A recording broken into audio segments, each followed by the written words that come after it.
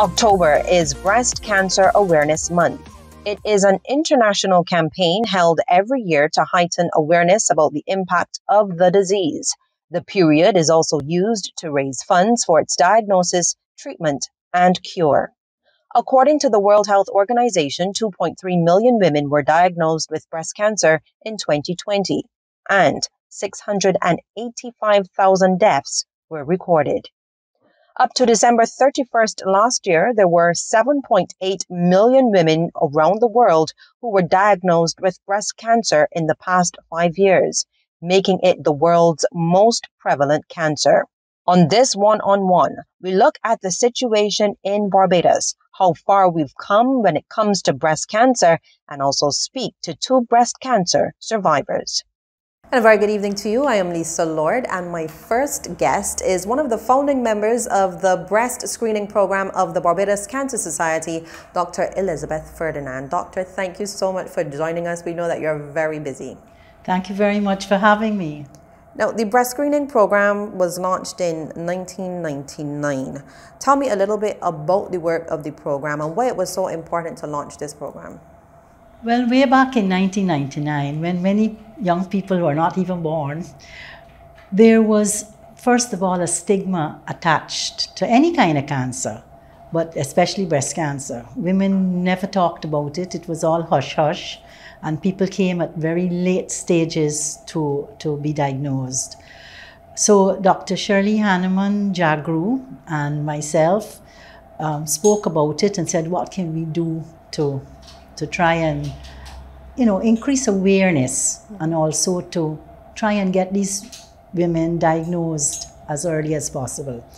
So we came on board with the First Lady at that time, Mrs. Arthur, and also with the Cancer Society and a few women, and we got together and formed a subcommittee of the Barbados Cancer Society.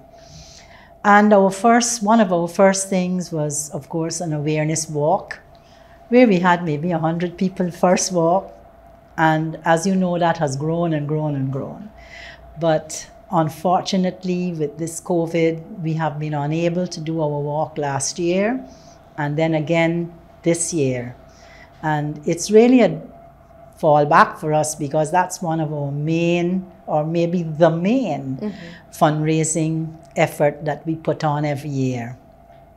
But so we said we needed to start something. So that's how it was born. Tell me about the services that you offer. Well, we started first of all with just mammogram. We got an analog machine in those days. Of course, we had to get some money first.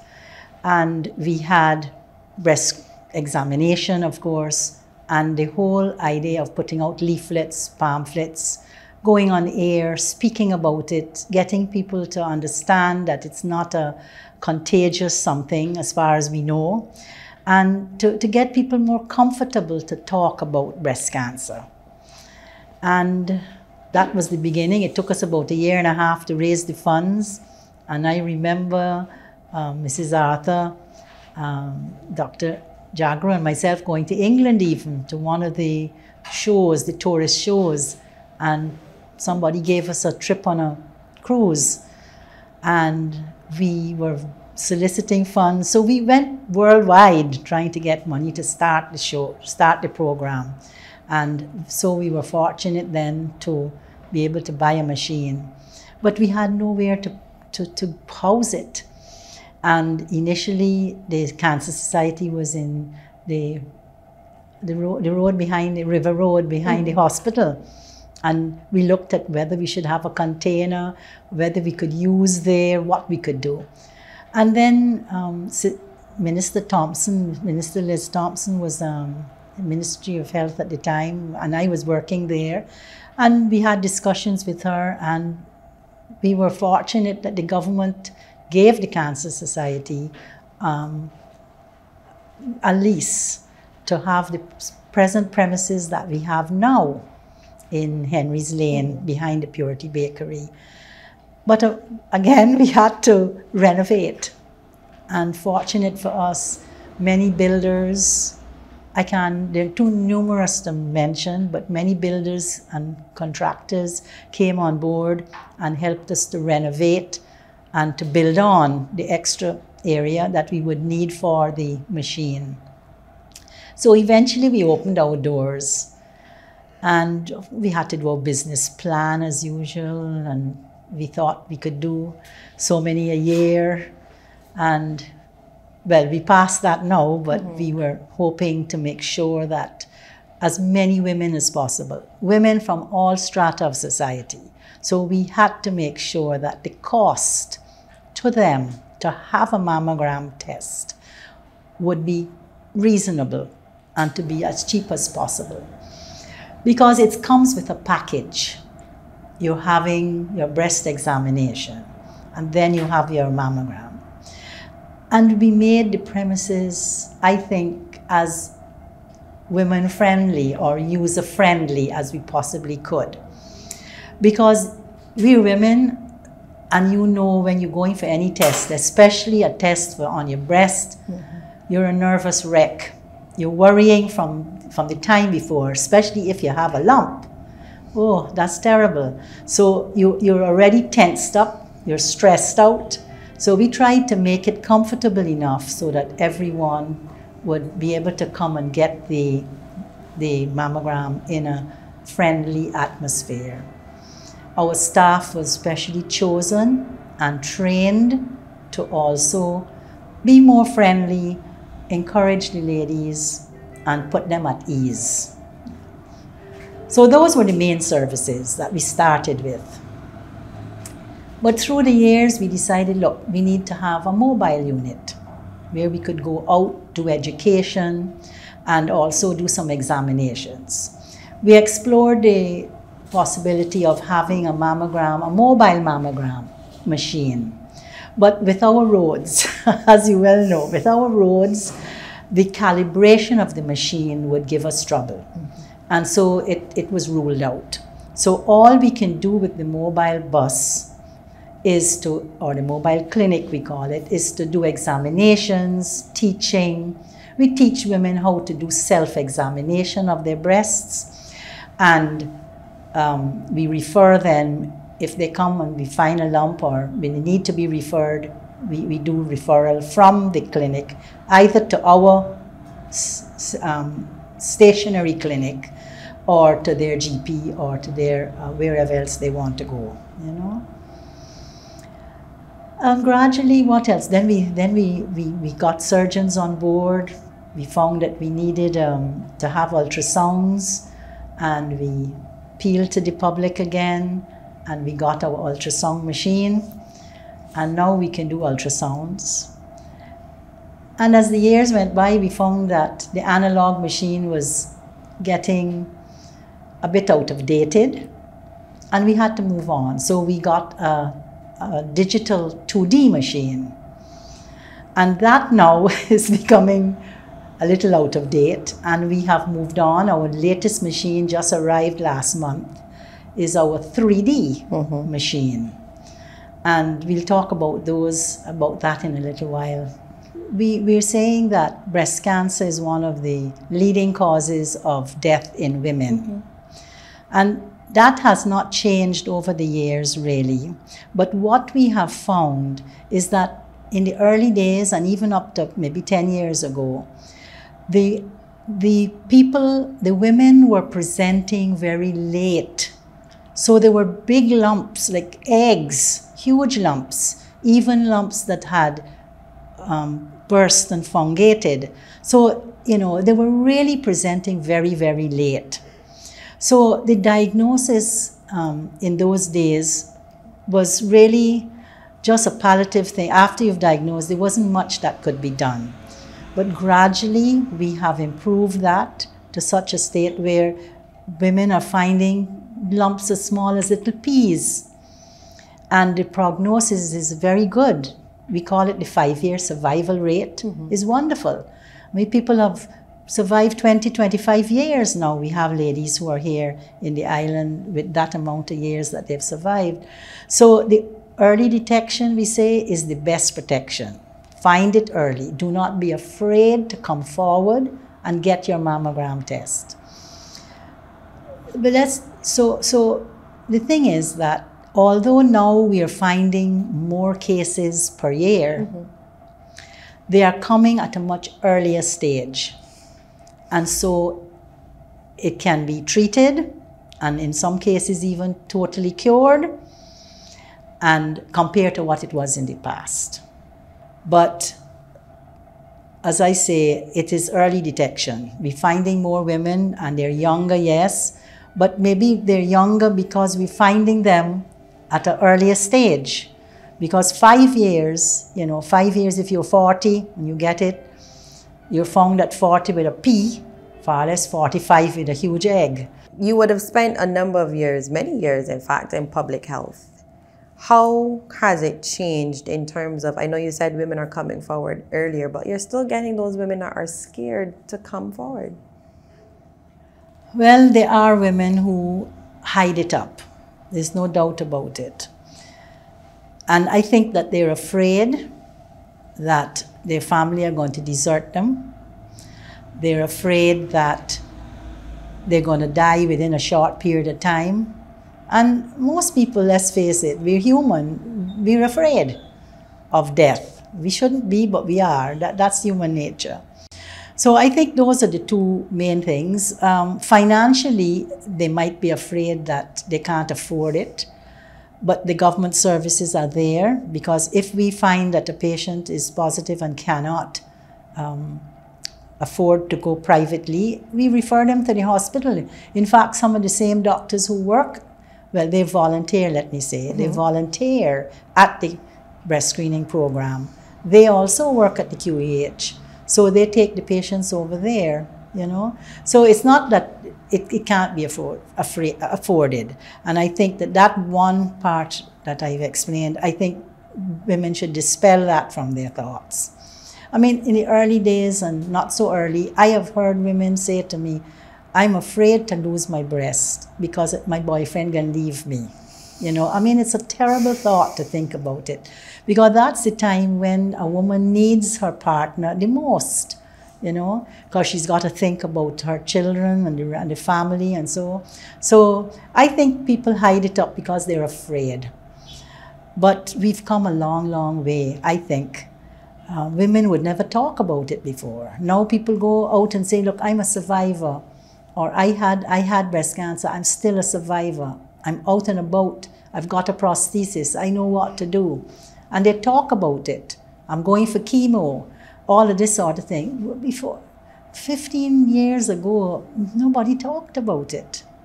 So I'm appealing to women who are afraid to come forward. You have friends who will be with you.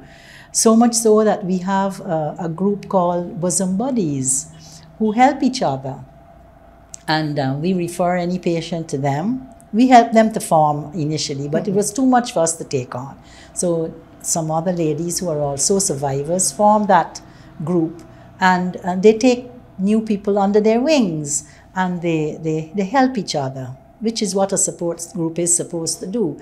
But we're finding them very helpful, So women should not be afraid to come forward. Younger women are being diagnosed, and they're being diagnosed in their 20s.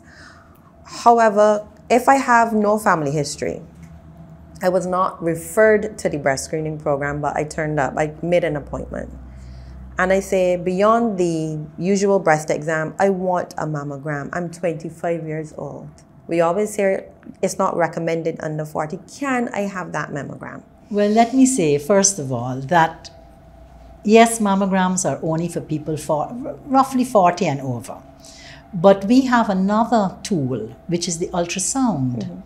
And we can do ultrasounds, especially of the younger women. Okay? So there's some type of breast examination that can be used that are not necessarily mammograms. Right? Now, our new 3D machine is a special machine that first of all is more precise. It can find the smallest of lumps. It is not as compressive. In other words, it doesn't squeeze your breasts as much as the other machine, which people say sometimes hurts them. but I haven't really found that's a little uncomfortable, but not to say that it's anything serious. But so this machine is more precise. It is less. It's less time. It takes less time to be done. It can be used with people who have dense breasts, and it's been found that we in Barbados seem to have more dense breasts. So when something is dense, like a fog, you can understand that it's hard for the mammogram to pick it up, or even the ultrasound. So this new machine is good for that, and also a difference in sizes. From the smallest to the largest, it can deal with. And that, let me bring in here about men. Men too can get breast cancer. We've had a couple in our history, and they have to have examinations of their breasts as well. So this new machine can do all of that, right? But women should not be afraid. They can have an ultrasound. Let me step back again. Women can begin by examining their breasts, right? They should learn how to examine their breasts, right and left. They should learn how to do it every month, and you should pick a time. Every month? Yes, you should examine your breast every month. Whether it's, younger women have their menstrual cycles, so they can have it either just after or before or in the middle. They choose a time so that they can remember when to do it. And they stand up in front of the mirror and they look and they examine. They can do it in the bath, they can do it lying down. So they need to know how to examine. You can ask your partner to examine your breast. There's nothing wrong with that. And the thing is that by doing that, you get to know your breast. You get to know the contour of it. You get to know the feel of it. And you get to know when anything is wrong. Something is different. I feel something a little different. And so you can then go to a professional and get it checked. So the main thing with breast examination, in my view, is that you get to learn, so you get to know what is normal, and then you get to know if and when something abnormal happens to it. And then you must seek help right away. Do bras play any role in putting the breast under pressure? Well, people talk about the wire bras, and some of you young people like to lift and what have you. I think that if it is irritating, it will cause a problem. Now, it might not cause cancer, it might cause some kind of irritation, which could possibly lead. I'm not an expert on that, but I'm saying common sense would tell you. If it is annoying and it's irritating, and if you're keeping it on for long hours, there might be a problem. Get a comfortable brassiere or bra and use that. When you get home, you take it off if you want, relax yourself. So. Now, let me jump to your other hat as co-coordinator of the National COVID-19 Vaccination Program.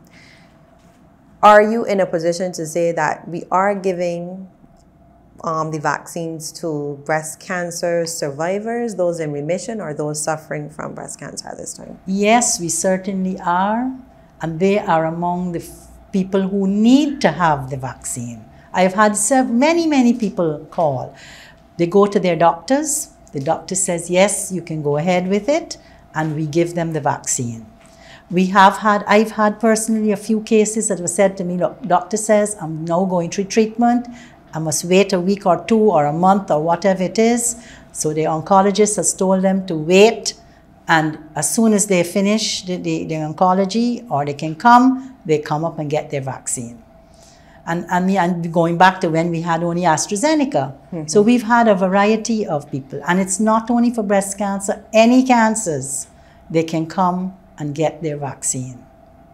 Dr. Ferdinand, given that we're operating now in a COVID-19 environment, you would have mentioned earlier the big walk that was obviously impacted, but what other activities do you have to celebrate this month? Well, first of all, we must continue our awareness, okay? So our main thrust at this point in time is awareness. And of course, at the same time, we want to get a little support financially as well. So we have some businesses that have come on board. They sell pink drinks for this month, and they're going to give us a part of that. We have people selling donuts, cupcakes, and all those lovely little things that sweet things that we like to eat. But we ourselves are selling T-shirts and other trinkets like these beautiful socks that I have on here. We're selling those on a Saturday at Sheraton, and also our pins as usual. So we have a few new pins this year, so come on out and have a look at them and support us. We're having a twinning with our usual partners, CIBC, that we usually do the walk with, and they're doing fundraising as well. So there are lots of awareness going on. Our mobile bus is out going to business places and doing a service of looking at their employees, examining their employees. And as that's the main thing. And as you said, the awareness is definitely there. We've come a long way. Yes, very much so. Dr. Ferdinand, thank you so much for talking to us. I really appreciate it. My pleasure. Thank you very much. That was Dr. Elizabeth Ferdinand, one of the founding members of the breast screening program of the Barbados Cancer Society. We'll take a break here, and when we return, two women tell us about how they fought breast cancer and won.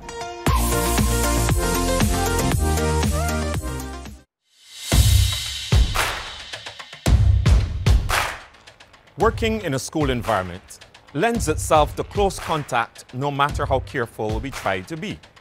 However, in this pandemic, we have implemented public health policies and measures in schools to protect everyone by installing hand sanitization stations, body temperature checks, and properly ventilated classrooms.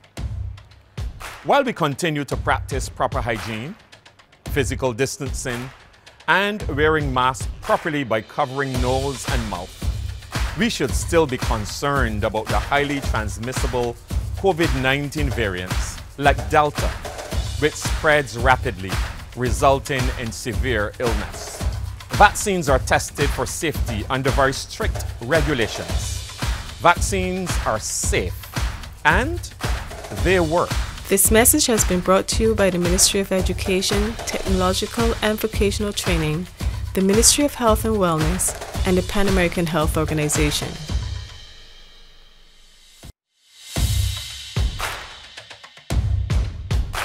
Working in a school environment lends itself to close contact, no matter how careful we try to be. However, in this pandemic, we have implemented public health policies and measures in schools to protect everyone by installing hand sanitization stations, body temperature checks, and properly ventilated classrooms. While we continue to practice proper hygiene, physical distancing, and wearing masks properly by covering nose and mouth, we should still be concerned about the highly transmittable COVID-19 variants like Delta, which spreads rapidly, resulting in severe illness. Vaccines are tested for safety under very strict regulations. Vaccines are safe and they work. This message has been brought to you by the Ministry of Education, Technological and Vocational Training, the Ministry of Health and Wellness, and the Pan American Health Organization.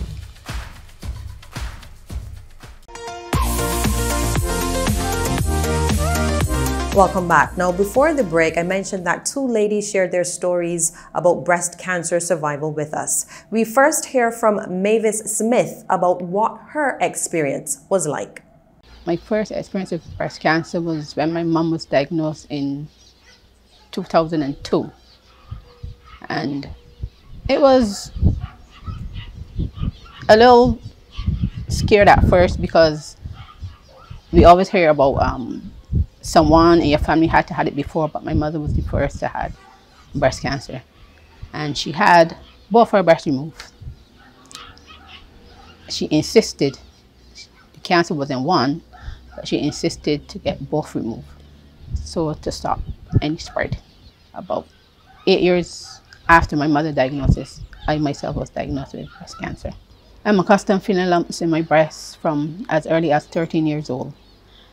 And it's only after I had about three lumps before, and that is when I felt the fourth one is when the doctor allowed me to know that I have fibrocystic breasts. And saying that I was already in hospital, I got another surgery I got the lump removed, and it's only after they did the biopsy then that they come and tell me that it was cancerous. I discovered the lumps by self-examination. I always do my own self-examination. Or, as I keep telling my children, play with the girls. They're yours. I was scared at first because I was thinking about my two daughters. My two daughters was teenagers at that time, so they were my main focus. Well, honestly, for me, at first, saying that I am accustomed going to him to get lumps removed, I tell him, well, we can do the same thing. And if it's cancerous, because of my mother, if it's cancerous, whatever we have to do it. And then after the biopsy, he said I have to get chemotherapy and radiation. The diagnosis, it took me, well, the processing it was after I accepted it, which it wasn't long. It didn't take long for me to accept it because I knew my mom had it. And they say, well, normally it skips generations, but I guess it wanted to find me. So after that, it took me six months before my first chemotherapy treatment, because you had to see the doctor, the oncologist, and do follow-ups and blood tests and whatever before, so that they could determine what kind of chemotherapy I can take at that time. Chemotherapy was rough. It was rough. I lost all my hair. And for someone that had long, thick hair, to lose it all, it was not easy. Then it was like they had no taste, nothing, they had any taste. Sometimes these saints can't smell nothing, and when you do smell something, sometimes it is too much for you. So then you become nauseous and can't eat, and then like chemotherapy give you cravings as though you're pregnant. So I started to get some weird cravings. Funny hours at night, I get to eat cucumbers. That's the first time I ever ate a cucumber with the skin on, right? And that's how I wanted it. So it's between cucumbers and apples. That's how my chemo went. And it was, and then after the cravings and stuff, and I get to understand and eat stuff that I'm supposed to eat and don't eat what I'm not supposed to eat. Like, you're not supposed to have any dairy, oils, or anything like that. So basically eat bland food,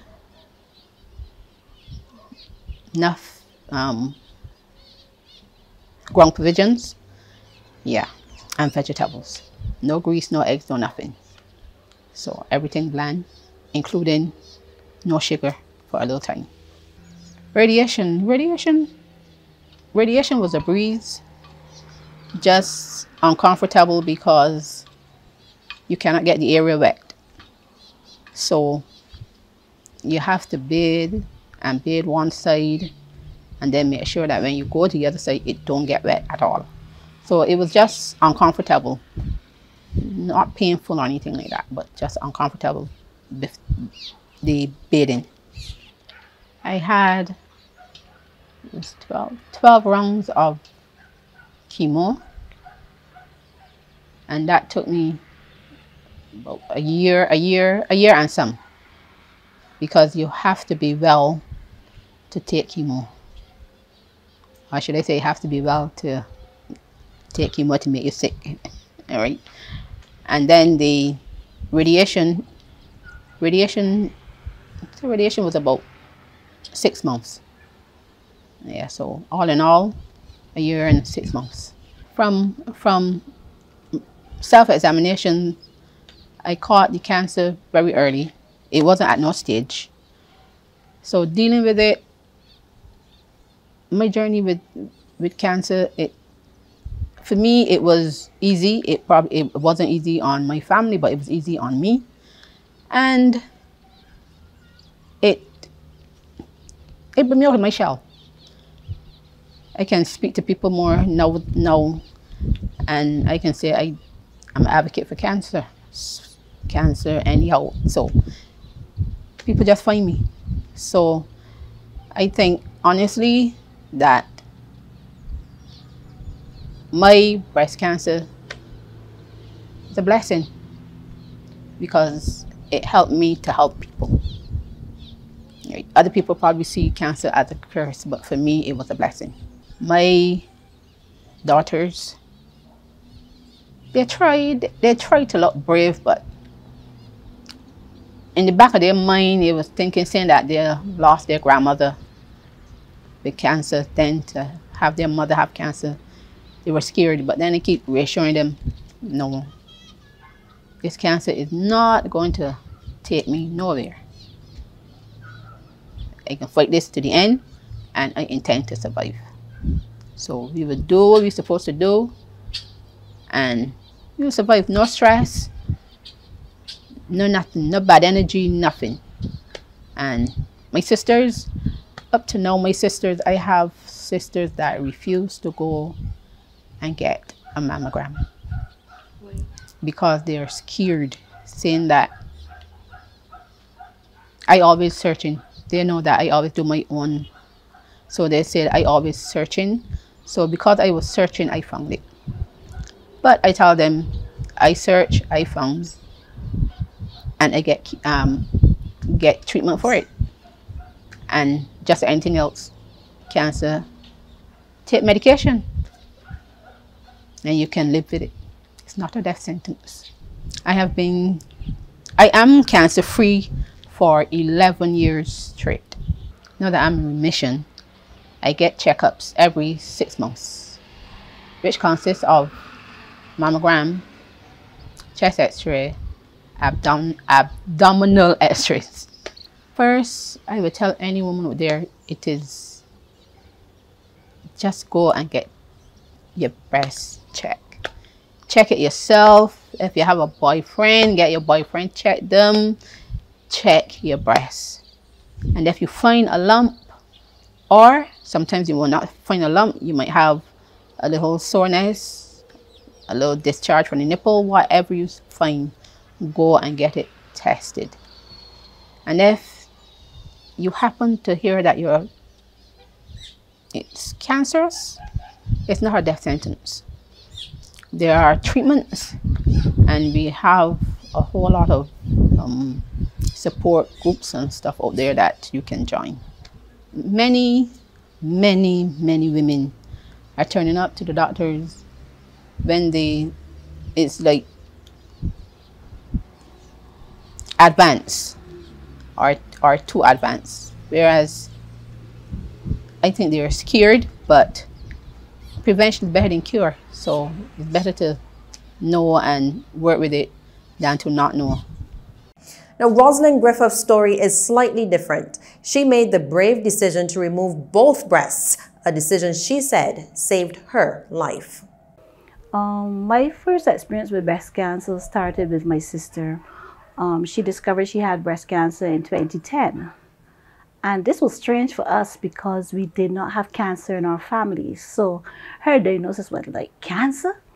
But we tackled it together. I was with her when she was diagnosed. I was with her throughout most of her treatment, doctor visits, you know, and her final stages, I was with her. So she would have succumbed in 2014, but she did everything. She did the chemo, she recovered, and then the cancer came back very aggressive. So she succumbed in 2014. But she was a beautiful spirit in all of this. She never complained, never fret. She was just, you know, so peaceful and loving. Well, I discovered my lump the next year, 2015 actually, and I went to about 3 doctors. before I was actually diagnosed. Because I discovered the lump, I told them about my sister's history. They were like, oh, it's just no problem, it's nothing serious. But I was uncomfortable, so I still continued. The third doctor I went to, he did an ultrasound in his office. And he said, there's nothing to worry about. It's, you know, it seems to be good, but I'm going to do further tests. So he did send me for further tests, and I went back to Cancer Society because I had previously done a mammogram the year before. So when I went back, it was like, I wasn't frightened, you know, but in my mind, I knew the possibility exists. And I went back and they said, I'll send you the results to your doctor and everything. So that was okay. But then they gave me a call and was like, could you come in right away? So I suspected, you know. And they said, I'm coming. We need you to come in and pay for this. Because we went, you know, and I was like, why are they calling me in? This sounds very fishy, you know. So I went in and I paid for the this and everything. And then I got a call right after the doctor saying they want to see me right away. So in my mind, I was like, okay, I can go to the doctor, but I ain't telling nobody. Because I don't want nobody to accompany me. As I said, my family knows was going through this. So just before my daughter didn't ask the evening, but then she remembered, she said, Mommy, what happened? I said, I have to go to the doctor. She said, I go in with you. So I couldn't get out of that. So we went back to the doctor. And when I went back to the doctor, he, you know, I guess he was, you know, but then he told me they did discover the lump and they need to do further tests and everything like that. And he would send me to a surgeon that he would use himself. And he tried to reassure me. And I was referred to the surgeons. The surgeon would have done the biopsy in his office there and then. I wasn't even expecting it, but he did the biopsy in his office there and then. He said he would send it off and go, you know, I went and paid to have it set off and everything like that. So when the results came back, I think you pay either for 2 weeks or 3 weeks. I can't remember which one I chose. But when that happened and I went back, he was like, yes, it did come back cancerous. And it is stage, I can't remember if he said it was stage 2, but eventually I found out it was stage 2. And he wanted to do the operation as soon as possible. I remember this was like August 6th. And I was like, no, you can't do this operation right away because my birthday is at the end of this month. And I was like, no, I'm looking forward to my 50th birthday, you know. And I even told him, no, I'm not sick. So when you do the surgery, you're going to make me sick. So I celebrated my birthday and then I would get sick after. And that's what we did. I said I wanted the surgery. I didn't want no, you know, the lump to remove or anything like that. Because remember I said my sister went through this, so no. And he was thinking about I would remove one breast. I said, no, I'm removing both. And he looked at me like, I said, yeah, I'm removing both. I'm going through this again with no breasts, and you know. Because in my mind, that did not define me. Breasts don't define me or anything like that. And, you know, I realized it was a fight. And I have to fight for me. And I was prepared to fight. My daughter was a medical student. So I guess for her, it was a little too much knowledge and the fear, you know, of everything. But for my family, no. Throughout this process, I never cried, you know. We didn't cry. It wasn't like, you know. And we had a family meeting. And I come from a very big family. So we had a family meeting. And in this process, I had another sister who doesn't live here. But she now discovered she had cancer.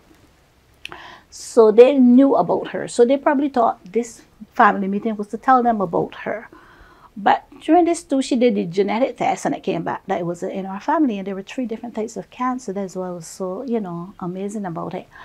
And we had the meeting and we told them about her. So then when we said, there's more. And I remember when we went down there, I went and positioned myself right next to my nephew, who I was really close with. I went to sit right next to him. So when we said that, everybody was like, and tears just start to flow. Because I guess they relived my sister's experience. And I remember I said, I'm going to be good. And one of my sisters said, that's the same thing that Elian would have said, you know. So the fight was not for me, but it was for this whole family. I had to fight for them. Even for my surgery, I was prepared because at that time I recognized that life was not mine. So I wasn't even frightened for my surgery because at that time I was like, Lord, this is about you. I have to give you everything. Even when I lay on that surgery bed before they wheel me in, I was like, I closed my eyes and say, God, it's up to you now. you know, I did my prayer. If you could take me, I want to make sure I go with you, you know. But one of the things too, throughout the whole process that I was telling God, I said, but if this is a test you're putting me through, I don't fail test. So I prepared to fight this test, you know. And that is how I went into it. I went in there. It is a fight. I fighting. The surgery was really good, to be honest. You know, it was, I didn't even, well, obviously I don't know, when I come out and the others was there, my sisters came, my friends came. I had a really good support system. And my friends came and everything like that. And the recovery process was not bad, to be honest with you, because I did nothing. My friends made sure I did nothing. I didn't cook. I didn't even walk with a bag. If I had a bag, remember my sister got a hold of it. I did absolutely nothing. My family took care of me throughout that whole process. So I was able to heal and recover. So after the surgery and I would have healed, you know, the doctor would have been monitoring this healing process. I think I started my chemo around November, like the end of November. Remember, my surgery was like the 9th of September or something like that. And I started my chemo. And I went through the process. I was private. I did private. And the chemo, to be honest, I didn't like it. But I figured, you know, I'm going to do this. And I was prepared. I know that you lost your hair. I went and I cut off all my hair. I used to keep my hair really low, so cutting it off was not a big deal. I always used to keep it low. So I went and I cut my hair in preparation. I went to the, I did all sorts of things. I shot my goods. I went and prepared like for this thing that, because I ain't coming back out unless I needed to. But the chemo process was not bad. I didn't like the sensation of, you know, the strange sensation that was going through your body. I really don't like that because, as I said, this is a foreign subject. This was not made to be in my body. So sitting down there and watching this going through your body, I don't like that, to be honest. I don't like that. But and being that my daughter was studying, my friends just said, no, she will not have to deal with anything. So they took everything off of her. They took me to the doctor. They took me to my assignments. They came, they cook. So, you know, that is how my process was. I would not like, I hardly was sick in terms of like vomiting or anything like that. But I did have a reaction where I had itching. So my hands and feet would itch like crazy. My hands and feet would itch so much that the only thing that would help would be icing. I used to numb them. And I would numb it. I would keep my foot, I was sitting down with my foot in ice. I was sitting down with my hands in ice. So I would numb it. I would have like a heat in my body. I remember one night getting up and taking off my clothes and just going in the bath. You know, that was my thing. The strange sensation in your hands and your feet up to this day, you still have that. I could not button shirts and I could not like put an earring back on or even buckle a shoe. Those were things I had to rely on my daughter to do because sometimes it takes so long they're trying to button the shirt, you know. And the simple things that you recognize that you were not able to do. I had 8 rounds of chemo and I think I did them in 2 weeks. In 2 weeks phases. You can either do them in 2 or 3 weeks. Mine was in 2 weeks. I never had to stop. Thank God for that, because sometimes people have to stop and they have to go over. But I never had to stop because my blood count was not low. I think it was once, but like that was a Monday. We did it the Friday, so I never missed my regime in terms of that. And it was pretty, you know, it was over. I was conquered now, actually. And I tell people it's crazy, you know, because throughout my chemo process, I was enjoying the weight loss. And I used to really be enjoying it, but I was monitoring it because I was saying it shall not go beyond a certain level. But I used to enjoy the fact that when I go to the doctor, he telling me I'm losing weight, and that might be crazy, but that's what I was enjoying. And soon after we would have started, I think they let you heal again, and then, you know, they prepare you for the radiation process. So you go to the radiation, you get your markings and everything like that, and you do the radiation. That process was not bad for me. I heard you get burned. People say you get burned, blah, blah, blah. But people say do aloes. I did nothing like that. The doctor just said, don't bathe it, and I did not bathe it. I did not touch it because I don't want to go and bathe and get one of these burns. I will administer powder. He had said just put powder, and I would administer the powder. But on that radiation table and that chemo going through me, I prayed. I prayed, I prayed, I prayed. I relied on God. I don't know if that radiation table ever gets so much prayer, but I pray on that, and I just, you know, went through it with faith. And yeah, but they were really nice. Those were helped too with the process, because you do the radiation at the hospital. And I remember one time coming out, I couldn't even get my shirt buttoned, and the gentleman, he realized, and he came and he do it for me, you know. But I had prepared to just do a pin and run to my car, you know. But the process was not bad for me. That process was not bad for me, to be honest with you. And then again, because I had my support system, and in this, I never felt like I was sick, you know.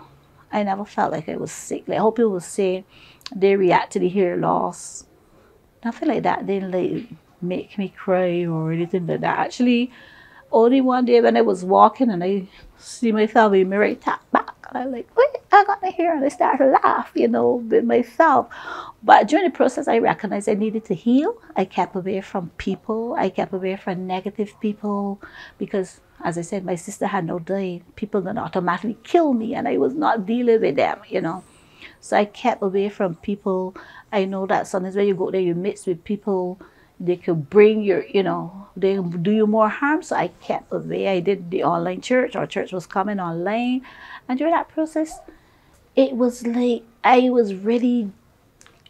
me and God had a connection. And we really did. And even like I got up in the night. I remember one night I got up morning and I said, morning. And I started to sing. I said, no, I got to turn this morning into my songs. And I sat in my bed that night and I just started to sing and praise God and things. But we really had a connection. Because I used to say, God is blessing me in this mess. And I saw that throughout my process. I would be honest with you, I am an advocate for removing your breast. I will tell them remove the breast, because coming out of this, we form a support group. So, you know, in this support group, I deal with all types of ladies. We had a 20-year-old, we deal with all types. And, you know, I've seen ladies, the cancer gone to the other breast. You know, they have to go through that again. And my advice would be, remove the breast. It does not define you as a person. And one of the things I said, I might be bruised, I might be battered, but I'm not broken. You know, so I would advise ladies to remove your breast. You know, it doesn't, and don't allow people to define who you are. You know, they can't tell your story. You're the only body that can tell your story. They can think they know your story, but they don't know your story. So don't allow it. I had a lady that she was like, oh, we're getting fat. People say, I said, don't worry about people. They don't know your story, you know. They might see you going on. They don't know the reason you're getting fat. They don't know anything about you. So do you. That's my advice. Do you, and don't allow nobody to define you. Victorious Warriors is my sister group. That was not our original name. We wanted to name Sister Sister. And it's a group of ladies. It's about 30 ladies right now. They've almost been diagnosed with some form of cancer. It's not only breast cancer. We have various cancers. We range in all ages. And we come together to support and encourage each other. So we were in another organization, and, you know, we just think, I said I was leaving, and most of the ladies said, okay, we're going to come with you. And we form our group. And in that group, as I said, we do all sorts of things. We do breakfast. We wanted to do a retreat, but COVID kind of closes down. We went on a cruise. We have parties. We have fun days. But you know, we do church services. We wanted to do a lot more this year, but again, COVID. And the last I said to them is, you know what, we can go and get our tests and still do, you know, come out and have fun. Because my thing is, these ladies need that support. And I encourage them to forget about the family. Don't concentrate on the family. Forget the husband, forget the children, forget whoever. Is about you. This is our session now where we can concentrate on ourselves. We can have fun. We can do things. You can come in. We have a chat. You come in the chat and you can talk and say, hey, ladies, I'm experiencing X, Y, and Z. Then someone in the group might be able to say, oh, this is what I've done. This is what I went through. You can use this. So it's that support group. It's that shoulder to lean on, that buddy you need, that sister you need. in our group last year when we had it was December, our party, and I recognized that some of the ladies had lost their jobs. And we normally would do a gift exchange, and it just came to me. I said, no, we don't need a gift exchange. I said, ladies, let's do hampers. And the response was really good. And coming out of that, we had 4 hampers, but we had support outside of our group. We have our friends or families that, you know, they're willing to support us. And we did actually 5 hampers, and we were able to bless those ladies with 5 hampers. So we do things like that. We had someone going through chemo, and we knew that she would not be able to cook. We alternate, and we cook, and we cook that for her. If someone in the group said they're going through a challenge, we do collections among ourselves, and we bless that person with that. And we do it, sometimes we do it anonymous, because I don't want to expose people, you know. Persons are at their worst sometimes to just say their need. So I want them to be comfortable. They don't have to tell me. Sometimes they say, tell somebody else, and they can come and tell me. But I think I've developed the trust within the ladies, you know. And I don't go there and I say X or Y. I just do it. I say, one of our sisters have a problem, let us help. And the response is good. So we help ourselves like that. And then we decide, you know, the best thing to do, Lord was laying on my mind. Why not go there and register as a charity? Get out there and do more, you know. You need the financial support. There's only that amount you can do, or, you know. So we went and we registered our charity. So we're officially a charity. I've been cancer-free. If I was diagnosed in 2015, I think about 2016, they would have done the test, you know. And at the beginning, I think you did checkups like every 3 months, then they go to 6 months, then they go, you know. But my tests have been good. I think I'm on a 6-month regime. But they would do their tests, they would do their checks, they would do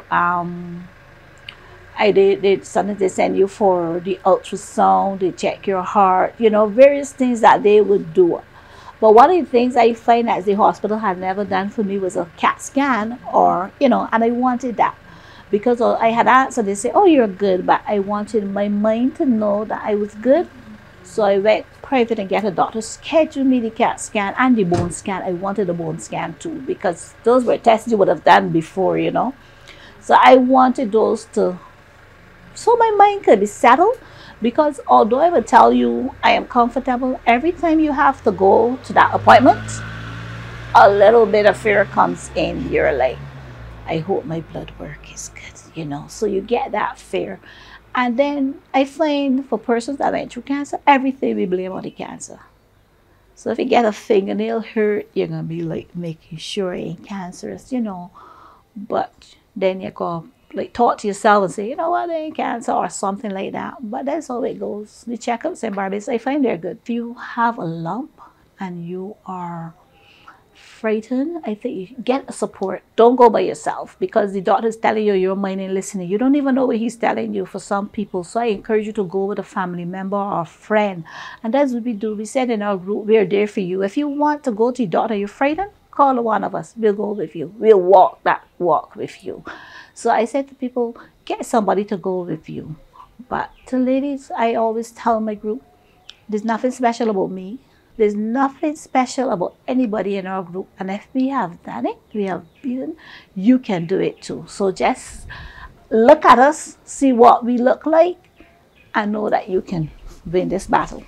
So after hearing from a medical expert and 2 ladies who survived breast cancer, one thing stands out.